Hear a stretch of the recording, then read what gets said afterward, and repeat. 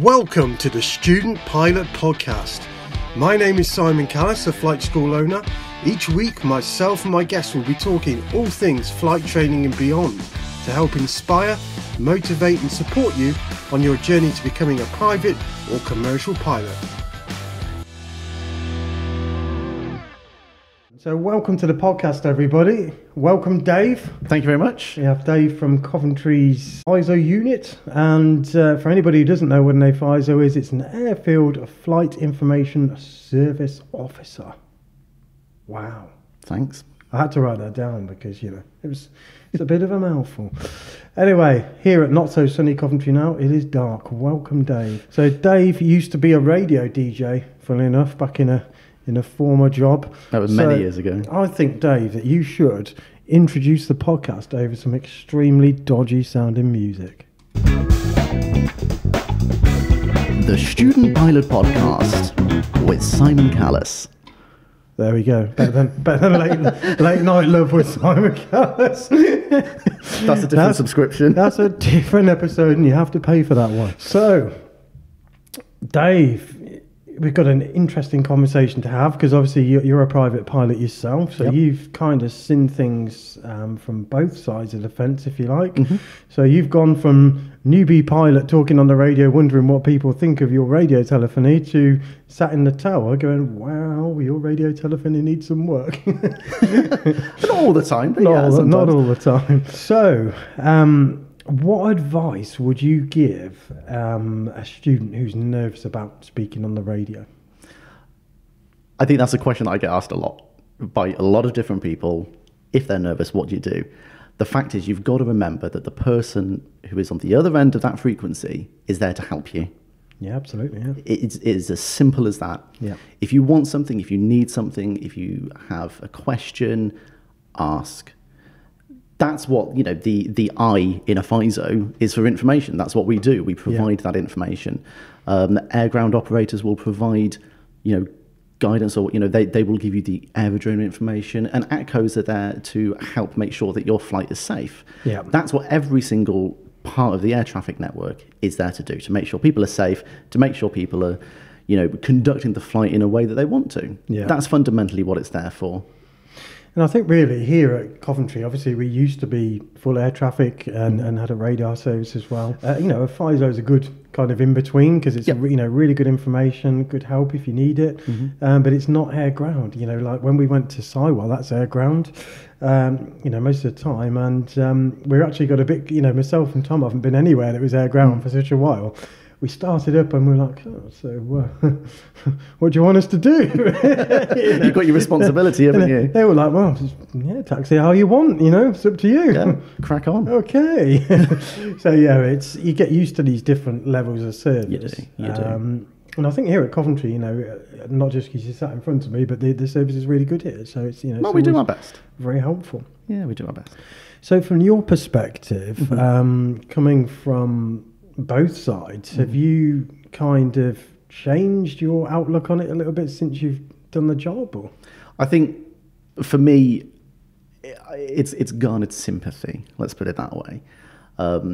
When I'm up in the tower, I need to remember that not everybody is as comfortable as I am on that end of the radio. And equally, I've got to remember that there are far more experienced pilots out there. They know exactly what they're doing. They know exactly what they expect from me. And it's about looking at every single one of those on a case-by-case basis. Yeah. And you will hear some people who are clearly nervous and you'll react in a different way. Yeah. Obviously, you've got your consistencies that you always need to deliver, but you listen to those people and you think, do they need a little bit of help? Do they need a little bit of leeway? But then you've got the other people who are really quite clearly, asking, stating things, bish, bash, bosh, all done, very efficient. And so you can tell. You can tell. I mean, I've kind of noticed that on the radio is that if you've got a student who's making their first few radio calls, you guys have a little bit more kind of patience, if you like, with those people to make sure that they get what they need. And first solos, for example, it's treated slightly different because of the circumstance. Yeah. You've got to remember that every single person needs to start somewhere. Yeah. And we recognise that. We also recognise especially at Coventry, it's a training aerodrome. Yeah. There are so many flight schools, there are so many visitors that come in who are doing their qualifying cross countries, they're doing their landaways as part of their training. We get people coming in DA42s doing circuits because they're doing their MEIR. Yeah. And we get people doing their very, very first solo in a Cessna 152. We get the whole breadth. Yeah. And so we've got to acknowledge that. We've got to remember that as predominantly training, we need to kind of give them that leeway. And I think for that fact alone, the fact it is a busy training airfield and you've got aircraft of different speeds and things in the circuit, then that, it takes a little bit more management from your guys to make sure that everybody's communicating properly and it's done right, Yeah. So tell us, what made you become an AFISO? What inspired you to do it? So many years ago, so my background's actually HR, and that's what I was qualified in, I was trained in, and that's all I was ever doing. I was desperate to learn to fly, just like a lot of people that you talk to every single day. They're desperate to fly, they want to do it, and it was something that actually my dad always wanted to do, never got around to doing it. So I thought, you know what, I'm going to do it. I don't care, I'm going to do it, throw some of the money at it, see what happens. Yeah. And I went around a few different schools, went around a few different airfields, and I came across Almat. All those years ago. And I just loved it. So I learned to fly at Almat. I did all of my training with Almat with a couple of different instructors, got on really, really well with everybody here. And just after I passed, the aerodrome, for want of a better phrase, it closed down. Yeah. There were a lot of different changes going on at Coventry at the time, and there was a lot of uncertainty. Yeah. And Coventry went air ground. And a little bit of an email went out from the aerodrome management saying, look, we've got no ATCOs. There are no ATCOs that would particularly want to do air ground at Coventry. Is anybody willing to volunteer, or is anybody wanting to do it? So foolishly, I put my hand up because I thought, why not? I can do a little bit of air ground on a Saturday or a Sunday. It's fine. I work 9 to 5, Monday to Friday. It'd be great. And it snowballed. Yeah. So I started off up there doing air ground. And then when it went FIS full time, I did my FISO exams. I don't know why. It just happened. Yeah. It was just one of those things where literally I was walking into, it's the building next door where I did my exams.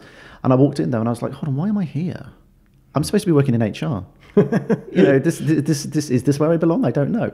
But I just went for it. Does anyone belong in HR? I've still got colleagues that work there, so I'm not going to say anything. Sounds like a very thankless job. It was. I enjoyed it though, to be fair.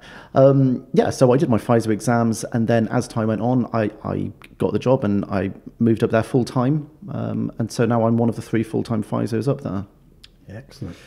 So from a pilot's perspective, what can they expect from a FISO service? Because people get confused about this. Yeah. So you've got your 4 services that you can have. You've got a basic service, traffic service, deconfliction, and procedural. Those are the 4 services that you'll get outside of controlled airspace, that is. What you can get from a FISO is a basic service. Yeah. So basic service is there, and it allows as much autonomy as you possibly can. You can get it if you're IFR in Class G, so uncontrolled airspace, or you can get it if you're VFR in both Class G and Class E airspace. So what you will get under a basic service is anything that might impact on your flight. Yeah. So it might be weather, it might be airspace closures, it might be danger areas, it might be various NOTAMed activities, but you'll also get that alerting service as well. Yes. What you won't get is any form of formal traffic information. Yeah. We always do our best. If we know there's somebody there, if we take the local airspace, if we know somebody's over Draycott Water at 2,000 feet, and you say, I'm approaching Draycott Water at 2,000 feet, I'm not going to sit there and just go, oh, that's a shame. I am going to tell you that there is, there's traffic reported there, but it's very easy to confuse that with a traffic service. Yeah, absolutely. Yeah. So just because you get some traffic information doesn't form part of a traffic service. Yeah, absolutely. So then, you must have, well, I know you've experienced some emergency situations at some point. So can you tell us what is going on in the background from the air traffic side during an emergency, and what kind of assistance could you expect as a pilot during an emergency? Okay, so you can expect whatever is reasonable. It depends where you are. There are so many different variables. If you, let's say for argument's sake, let's say worst case scenario, let's say engine failure, and you're, I don't know, out in the middle of nowhere. Mm-hmm. If you can tell us where you are, or give us a general hint as to what direction you are, we are going to start all of that alerting service. We're going to contact D&D, we're going to contact the police, we're going to contact the fire brigade, all of that sort of good stuff. And we'll make sure that we can get as much information from you as and when you're able to provide it. You did actually help me once, Dave. I seem to remember. I'm good like that. You are. So I set out on a 350 nautical mile flight to Carnarvon and Dunk as well, back to Coventry. Came back to Coventry and found that it was 200 metres viz. And on the way up, I kind of saw this problem occurring, called up early, and you were on, and you said, yeah, it's 200 metres visibility here. We've already spoken to these airfields.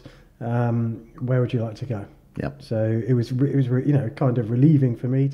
People were already anticipating the problem that I was just discovering, and that you were in the background already working on it. The direction and the speed that this fog was moving in, and the fact that it was close to kind of getting to sunset, there is the pressure of time as well. Mm-hmm.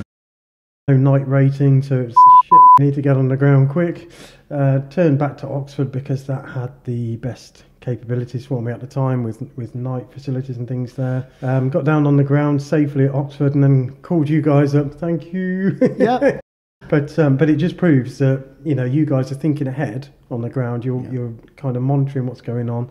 And if we're not back when we said we were going to be or whatever, there's already things in place that are there to help us. Absolutely. And that's what we want to do. Yeah. We want to make sure that you are safe while you're flying. I'm perfectly safe up in my tower. You know, nothing's going to happen up there.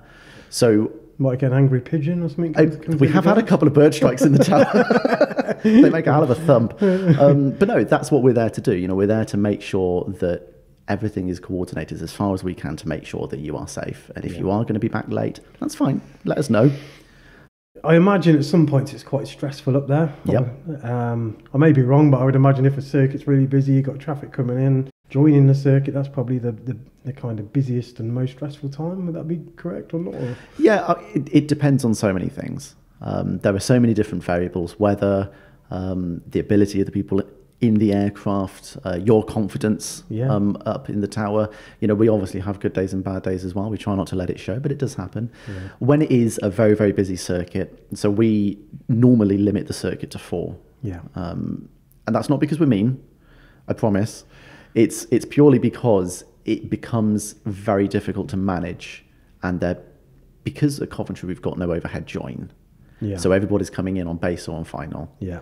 So there isn't as much time as well for the pilot to kind of consider where everybody is. So we need to give far more traffic information. And when you're throwing a lot of information in people's direction about who's downwind, who's base, who's final, who's 4-mile final, who's early downwind, who's late downwind, yes, it gets very challenging very quickly.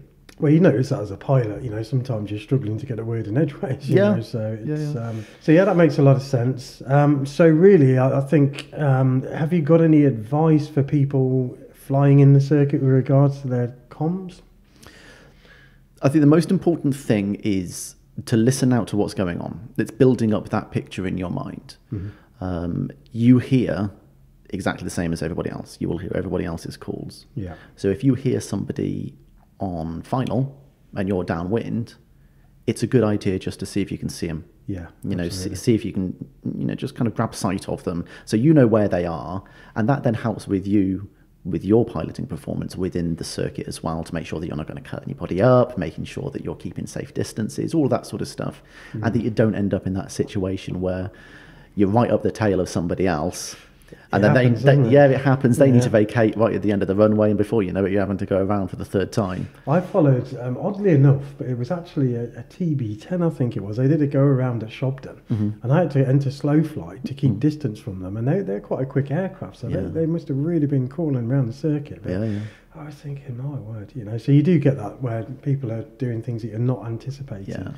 you've got to make a decision. Importance of communicating position in the circuit and your intentions. Yeah. So very important to let us know where you are, because we do not have radar. FISOs are not licensed to use a radar. Yeah. I know we all know what ADSB Exchange, Flight Radar 24, all of that sort of stuff. They are all really, really good sites, but we do not use them in any way professionally to give you any information about where you are, or indeed to look at you and go, nah, you're not where you say you are, you're lying. we don't use that. There are plans afoot to have flight information displays, which are called FIDs. Yeah. Some FISO units will be licensed to have them. Okay. I believe Scottish Information and London Information already use them. Yeah. Barton up north near Manchester, they utilise it as well. But it isn't a radar, it's there for situational awareness. Okay. So if we see somebody charging towards controlled airspace, then we would be able to say, just keep an eye on that. Yeah. And that's fine. But we don't have any radar. So when you say you're at Draycott Water, or if you say you're over the Daventry VOR, or you say you're 8 miles to the north, I'm going to believe you. That's true, and a lot of people do say different places to where they actually are. Yeah, and it's not, again, we know that it's training, so we kind of take that on board. I think a lot of it is people are generally quite often behind the aeroplane a lot of the time, and their last position they thought where they were is what they're reporting. They're now 5 miles ahead of that. Well, that's the problem. Airplanes keep going forwards. Yeah, so you've worked out. You've done your lovely little plotting on your chart, and you've tuned into your 2 VORs, and you've done your, where the lines meet and all that sort of stuff, and that's absolutely great. But that was probably 10 minutes ago. So accurate position reporting, incredibly important, just so that we can tell you exactly what you need to know at that point in time. Yeah. I think intentions as well, because you quite often have people saying, we're downwind runway 23. Yeah. Okay, what are you doing? Touching and going, or full stop? It's and again, that helps us help you. Yeah. So if somebody ahead of you says, I'm on a touch and go, then that's fine, because the timings are going to work in such a way that you being on final behind them isn't going to be too much of a problem, because they're going to be going off again. Yeah. But it's that whole thing about potentially them needing to vacate the runway if they're on a full stop. Okay, so any abnormal circuit situations that we should talk about, do you think? So like change of direction? Or we mentioned something while we were just having a cup of tea earlier about people orbiting in the circuit, which shouldn't be done in a FISO environment. so we can't, as I've said before, we can't tell you what to do while you're flying. Right the way up until the holding point, when you're on the ground, that's our domain. We can issue those instructions and all that sort of stuff, and you expect to follow them. Yeah. As soon as you get up in the air, well, natural fact, as soon as you pass the holding point, you're on your own. That's honestly the way that I think about it. Yeah. You're on your own, you're up in the sky, you're the pilot, you're the one with the license, you go for it. You've got that autonomy. So, yes, sometimes we do see questionable behavior in the circuit. Orbiting on final when it's very, very low. Now, I'm not an instructor, but there are risks about orbiting very, very low, very slow, with your flaps in at maybe 500 feet on final, especially over built-up areas as we are. Yeah, I mean, generally in a controlled environment anyway, you shouldn't be doing that. No. So that's one thing, orbiting in the circuit. Any of our students listening, please do not orbit in the circuit. It is not permitted. And what are the things? Change of direction. That's reasonably common, isn't it? It is. Coventry is lucky that we are predominantly on 2-3, the runway here. That's just the predominant wind. And it's I would probably say about 80% of the time we're on 2-3. Yeah. When we do need to change over to 05, we have a lot of considerations. We, as a FISOs, will take into not just the wind. This is the thing that a lot of people forget. We take into consideration the whole sort of environment. So if it's particularly sunny, as it is at the moment, we get really, really low sun, especially as it's setting. On 2-3. On 2-3, and it's horrendous, and I know it is. And so we will be considering, is it worth switching over to 05? Just so that you can have a little bit of a break when you're landing, when you're in that most critical stage. If it's downwind, then you just kind of keep going forwards. But when you're landing, you don't want to have that glare in your eyes.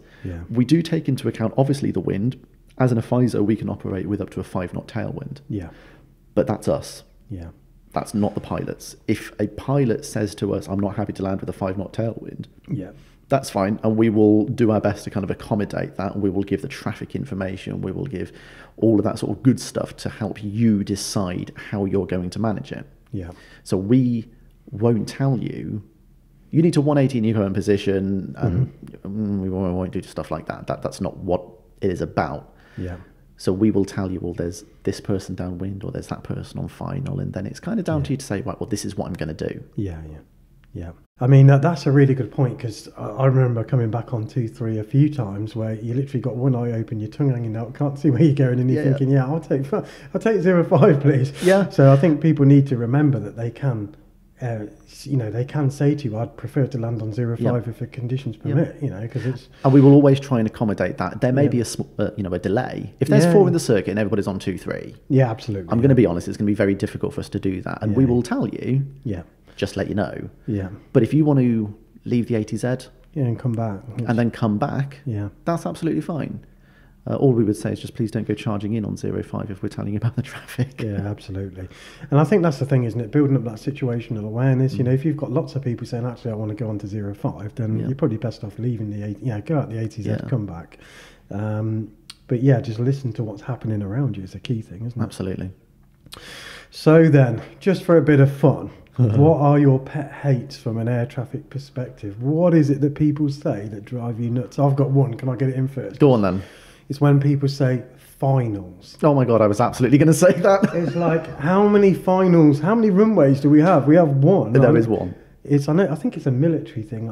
Finals for 2-3. No, you're final for 2-3. Yes. And that's the thing. You're on final. That's it. It's singular. It's not. Okay. All right. If you're going to force me into saying this, Simon, when we give the traffic, when we give taxi, I will say it's runway 23, left-hand circuit, QNH, and people say runway 23 left. No. It's not. No, we do not have parallel runways. We have one runway. It's 23 left-hand circuit. 23 left is a runway designator that doesn't exist. And I know it sounds really petty, but it grates on me every single time I hear it. Just for anybody who doesn't understand what Dave's talking about, it's common at big airports that you can have 2 runways of the same heading, but a left one and a right one. So Heathrow's a good example of that. Heathrow, So you have 27 left and 27 right. Absolutely. If you say I'm on 27 left, they're going to expect you to be over there. Well, we don't. So you can actually have 2 planes landing simultaneously, parallel to each other. But here at Coventry, if they say left-hand circuit, that means that's the circuit direction. You haven't got 2 runways. Anything else? No, I don't think so. Honestly, I thought about this earlier. I don't think there is. I just try to be too nice. Do you know what got me was when they changed the phraseology from clear of controlled airspace. Here is like remain outside and below controlled airspace.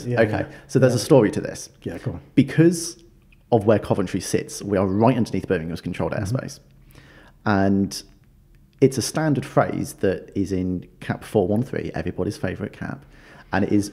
It's kind of abbreviated to ROCAS, remain outside controlled airspace. Fine. Because we've got this lid on us of Birmingham's controlled airspace, quite often we used to get people just ploughing up to sort of like 2,000 feet, and then we get an angry phone call from Birmingham. And now I used to work at Birmingham, and they are great guys and girls, they really are, but please don't bust their airspace. They look after that very well. So when somebody goes popping up randomly into it, it kind of causes all sorts of chaos. So it was actually the old manager of air traffic services who came up with the phrase of remain outside and below controlled airspace. But if you look at like Wellesbourne, for argument's sake, so Wellesbourne doesn't have controlled airspace on top of them as low as we do, but they've got a lot of noise sensitive areas. Yeah. If you line up on runway 36... So have we now. We have now, yeah. But if you line up on runway 36, just as you're going onto the runway at Wellesbourne, it will say for noise abatement, there's a sign right next to the holding point. It says for noise abatement, turn right, heading 030. Yeah. So that's not considered an instruction from an FISO, it's from the Aerodrome Authority. And we can issue instructions on behalf of the Aerodrome Authority. Yeah. So that's why we kind of came up with this somewhat unique phraseology. To be honest, the only reason I didn't like saying it is because it's more of a mouthful than the original one. And I've got to remember it. You've only got to parrot back what we're saying. I know. But, you know, I've took a couple of breaths since you said it. I might have forgotten it. Forgotten what's been going on. The fact, as long as somebody reads back that they're kind of aware of the controlled airspace, that's what I'm really bothered about. Yeah, that's fair enough. So that's your pet hates. I've given one of mine, and so conversely, then, because we want a bit of controversy as well. You as a pilot, what are your air traffic hates? What drives you nuts as a pilot? Okay, it's happened to me a few times. It's when FISOs or controllers forget about you. That happens all the time. I know. And it annoys me so much. I remember I was doing my qualifying cross country. Yeah. And I was going from Gloucester to Conington. And I won't say who I was talking to because that would be completely unfair. And I made my good call with my best RT English. And they said, what was I in? I was in the Grob. And they said, standby. So I was like, and I know not to read back standby. Thank you very much. And a couple of moments went past and it kind of went quiet. And I was like, okay, maybe they're just having a bit of an off day, you know. So I just called again and they were like, oh, yeah, no, sorry. Yeah, just standby. Okay, fair enough. And then in the end, I thought, I've got to leave frequency because I'm so far away from them. Whatever information you can provide me is completely useless now. And I just said, I'm having to leave frequency now. And all I got was, Roger. And they were so blunt about it. And I was like, don't be mean to me. You're the one that forgot me. So, yeah, that annoys me. Yeah. People forgetting about pilots. I mean, I'm not going to lie. I may have forgotten about you once on one of the holding points on the other side of the runway. That wasn't you, actually. That was... Was it not? No, that was PB. Oh, was it? Anyway, I know this story because I managed to watch one of our students do about 3 circuits and it was boiling. And I'm sat there sweating like a pig. The door jacked open with the engine running in the end. And I was like, Golf Mike Sierra, still holding the echo. It's a bit awkward. Then I got the... I can imagine. Golf Mike Sierra. It happens. Obviously, up in the tower, we can kind of see everything. Yeah. Quite often, I'll be looking at somebody holding at Charlie or Echo, and I'm kind of thinking to myself, I hope they don't hate me. You were sat there looking at me, nudging him, going, yeah, leave that It's fine, leave him there, he'll be fine. He's got the door open, but he's roasting. Are you trying to tell me that doesn't have air conditioning? Absolutely, yeah. It's got a big propeller on the front that I kind of like to keep spinning. It's a fan. It's a fan. It'll keep you cool. Exactly.